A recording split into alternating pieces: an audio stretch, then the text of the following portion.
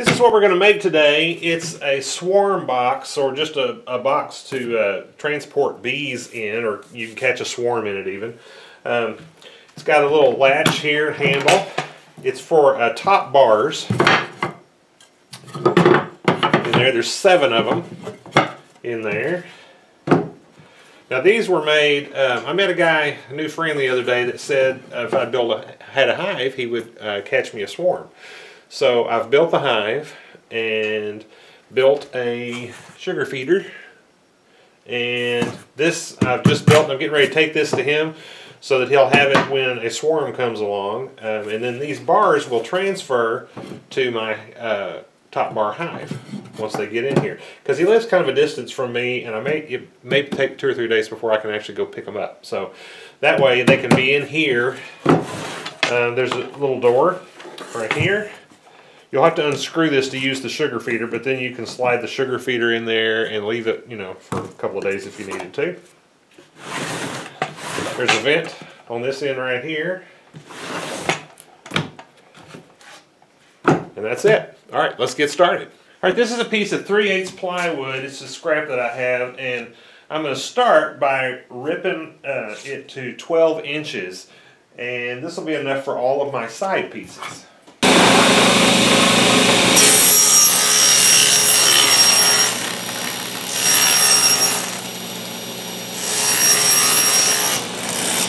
All right, now I'm going to get all my sides cut to length.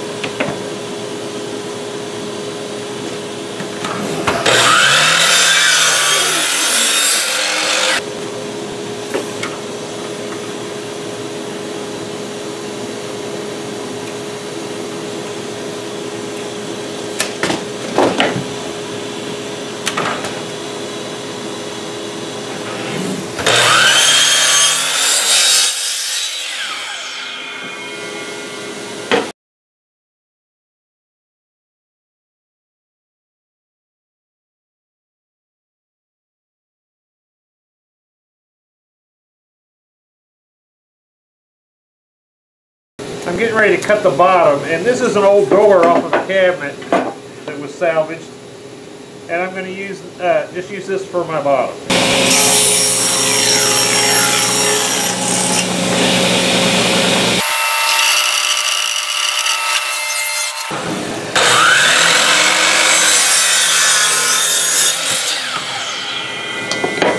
Alright, so here's our bottom board, and the other one I actually cut it short, so I had to rip another one real quick.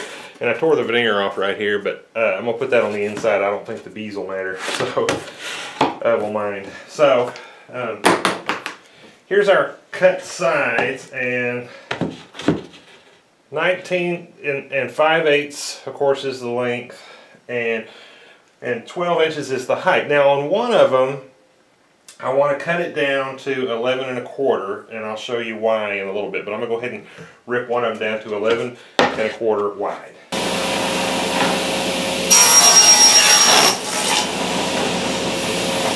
Okay, so that's got us to 11 1/4. So the next thing I'm going to do is go ahead and get this attached. And I'm using a stapler with 1-inch staples in it. You could use like number 4 finish nails or something like that. And this is 3/8 plywood. Honestly, if I'd had 1/2-inch plywood laying around, would have made this a little bit easier to, nail into the edges. But if you do that, you're going to have to make these sides a little longer because they have to overlap that edge.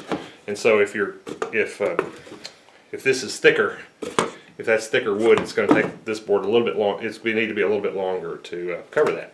Okay, so let me get this all nailed up.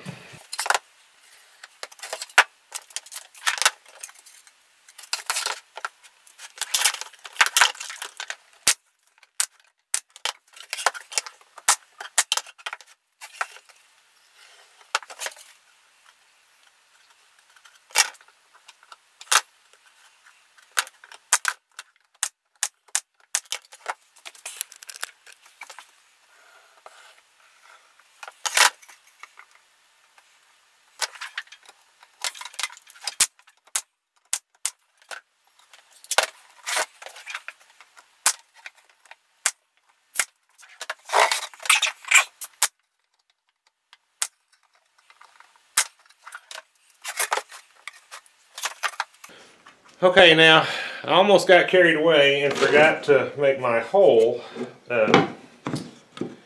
in the bottom to be able to put a sugar feeder in here. So I need to do that next. What I'm going to do,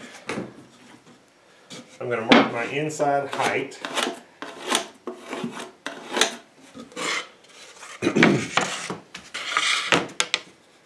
And then I'm going to come up 3/8.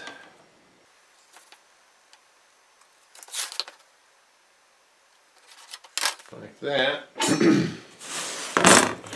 I want to find the middle of my board. It's 11 1/4, so it's going to be, let's see, 10 1/2 plus 1/8. I mean 5 1/2 plus 1/8. Gives me 5 5/8. Double check that. 5 5/8.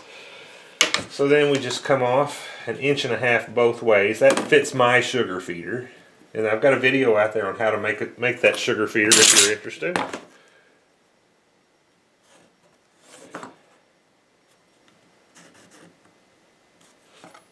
And I'll cut this out on the bandsaw.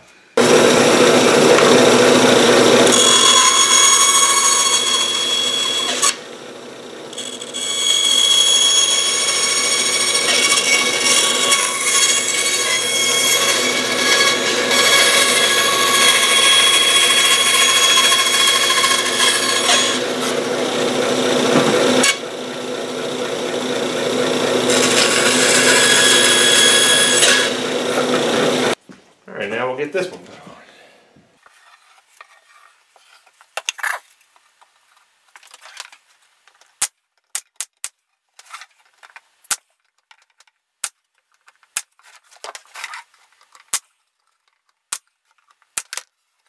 Next I need to make the strips to go across here that will hold the bars in place.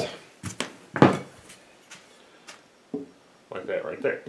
Alright, so I'll cut these 10 1/2 inches long. And the width could be anything. And this is just a scrap I had laying around. So, you know, a 1x2 would work just fine. So, first I'm just going to take my bar and lay it right here.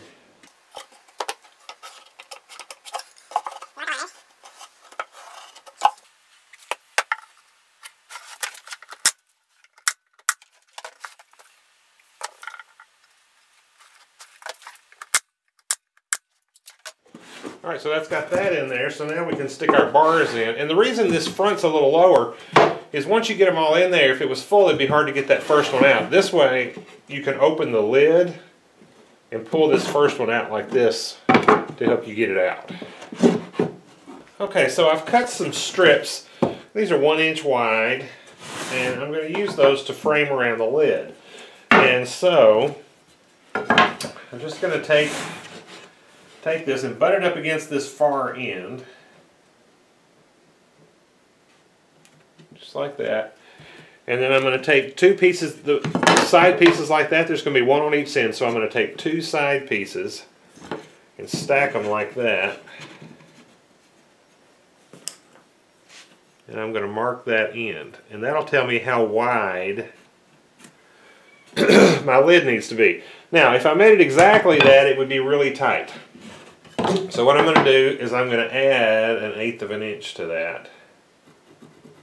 And that's going to be the width of my lid. Okay, so now I'm going to cut that off on the miter saw. Now these 2 side pieces are going to be the length of this plus about 1/8 of an inch. So measuring my pieces off of my box makes sure that they're going to fit, but now I need to cut a piece of plywood to cover the top. And so to see what size that's going to be, I'm just going to stack it together like the lid is going to be when I get through with it. So my width is going to be 13 1/8, and my length is going to be 22 1/8. Okay, so now I'm using a scrap of OSB to do this. I think I'm going to do it, I'm going to put this side up. even though it's got some holes in it. Anyway, I'm going to put this side up, I think. Alright, so let me get this top put together.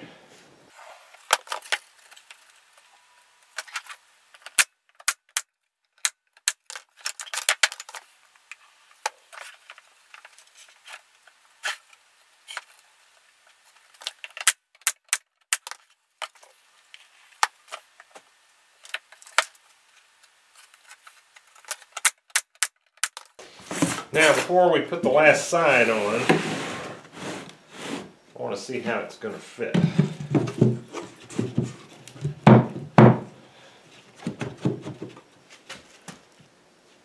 Oh yeah, that's going to be fine. That's going to be fine.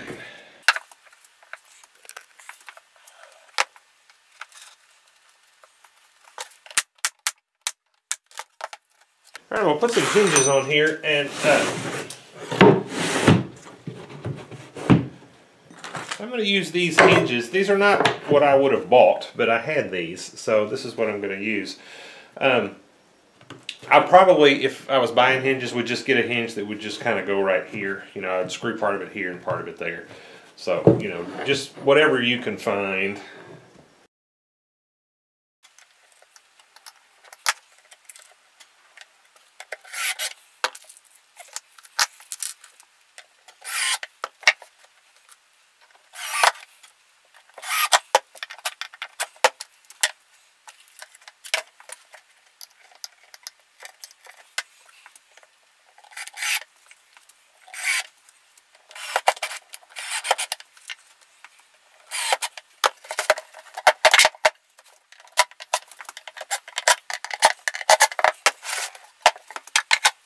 I'm going to put a catch on the front, and I'm just going to use one of these wire hooks that I make. If you're interested in that, I've got a video out there. It's called Making Wire Hardware.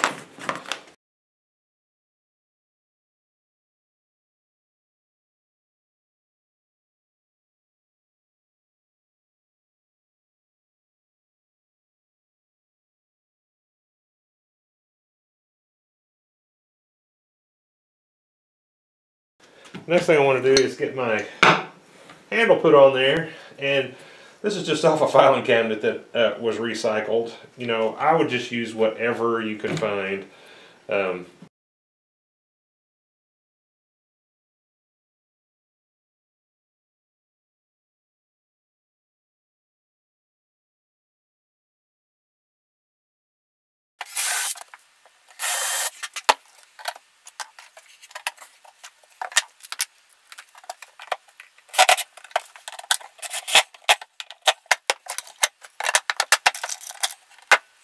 Next, I want to put a hole in here for ventilation. Would have been easier to do that when this board was not connected, but you know, I was making this as I go, so I didn't think about it. So right here, I'm going to drill out a hole. Okay, I'm drilling a 1-inch hole right here. I don't think the size is real critical. You probably wouldn't want it much smaller than that.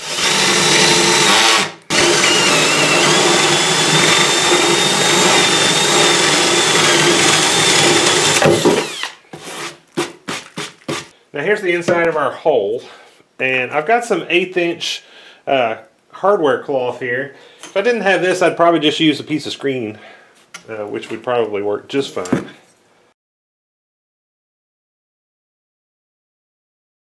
Alright, so I'm putting a little strip of wood at the bottom of this just to help kind of close it up a little bit.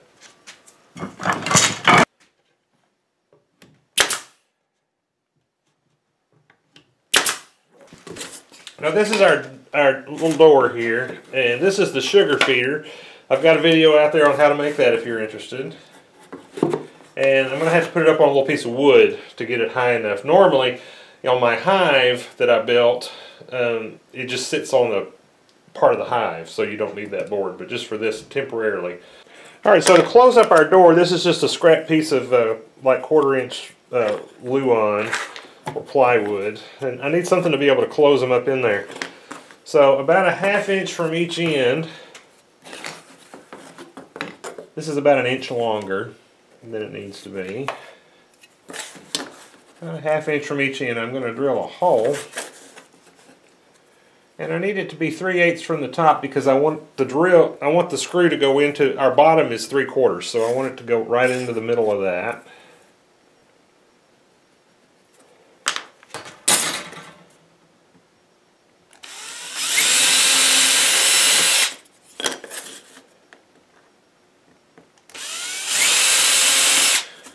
These are my screws. I just want to drill a hole that's big enough for those to pretty much slide through, because we're going to slide back and forth on that.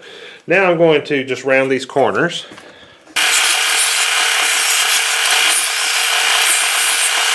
With the bandsaw, I just sort of cut a V in there.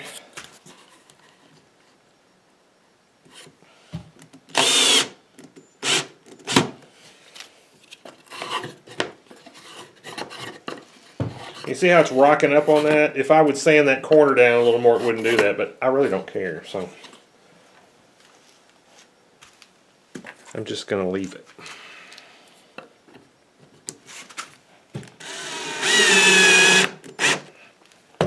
And then that one I don't want tight. Well, I got it a little too tight.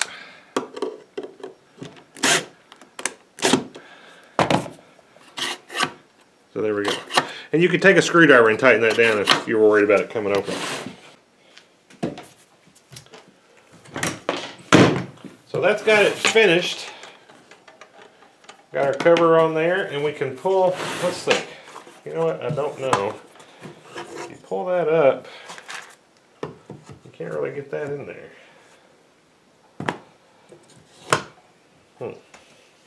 Well, so you'll just have to take it off with a screwdriver. But that'll be okay.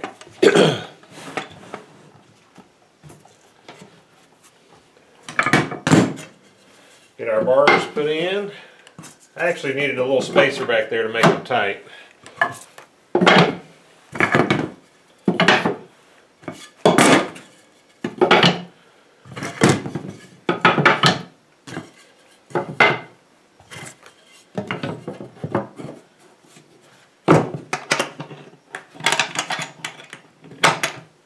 And that is ready to go get some bees. Well, I hope you enjoyed this video. Thank you for watching. So that's got it finished. Got our cover on there, and we can pull, let's see. You know what, I don't know. If you pull that up, you can't really get that in there.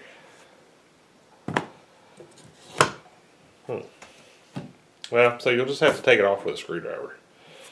But that'll be okay. Get our bars put in. I actually needed a little spacer back there to make them tight.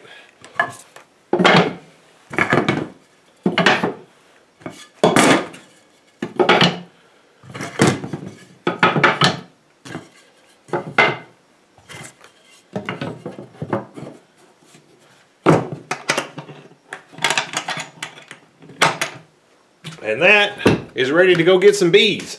Well, I hope you enjoyed this video. Thank you for watching.